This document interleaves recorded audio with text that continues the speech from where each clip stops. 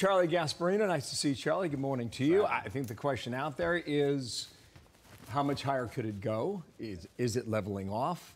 Will it come back down? Talking about interest rates or inflation? I'm talking about inflation at the moment, and no one has that answer.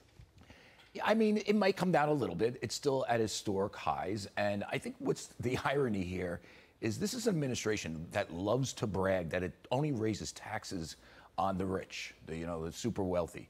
Well, inflation is a wicked tax on the working class. And, you were talking about wages being eaten up by this inflation.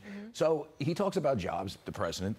If you have to work 3 times as hard or work 2 jobs to afford that same hamburger, that's a problem. And that's kind of what we have right now. And it could get worse. And here's the other problem. Because of his fiscal policy, that's what the White House does, because they spend so much money. The Federal Reserve has to essentially increase interest rates much more than it wanted to. So what it comes down to is the Fed has to enforce a recession, and a steep one, instead of what they tried to do, which was known as a soft landing. Maybe just calm the economy down a little bit to get inflation under control, and then back off and let the animal spirits run wild, and the economy improves with low inflation. So we're in a pickle right now. We're probably heading to a recession. The administration won't loosen up fiscal policy in terms of regulations that might increase supply and help inflation. They won't drill. They're cutting leases. I mean, Wall Street Journal editorial page had a big story on that today. So we're in for some rough waters. If you look at call for number 4 here, inflation is having an impact on a lot of the key races as we lead into the midterms. Right. So, for example, in Phoenix, inflation up at 13%, in Atlanta up 11.7%. So you've seen this kind of effect that might actually impact the elections as well. Yeah, I mean, listen, there's never been a period of hyperinflation that did not have a societal effect. I mean, I grew up in the 70s. I remember the lines for gasoline. I remember my old man having to work 2 jobs, sometimes 3 jobs to pay, essentially to make ends meet when he used to have to work only one job. Right. And this affects working class people. Again, it's a tax on the working class. And if you think inflation is good as long as the economy keeps growing, if you have to work 4 times as hard to put the same amount of food on your table, well then, what's the to Dana's point, though, in both of those states, Arizona and Georgia, you have significant Senate races. Sure. The Fed meets Wednesday.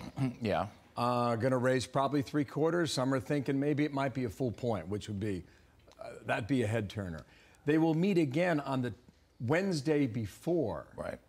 The election on November 8th. So what that means, Charlie, then is all this conversation happens almost every day leading up to that. And I know the Fed is a focal point because it's a news item. What is the Fed going to do?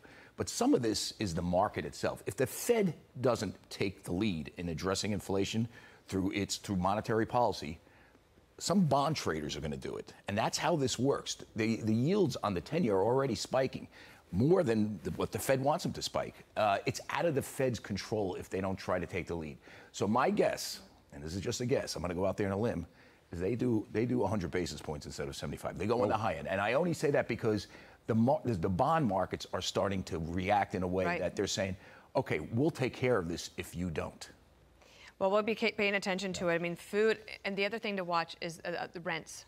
Rents and food is going, they're out of control. Rents are way up. Remember one thing, when gas prices go down, guess what that means? It means people are using less gas. It means you have a recession. Demand. About productivity. Thank you, Charlie. Nice to see you. Okay. Charlie Gasparino, Fox Thank you Business. so much. Busy day for you, I'm sure. Subscribe to the Fox News YouTube channel to catch our nightly opens, stories that are changing the world and changing your life. From Tucker Carlson tonight.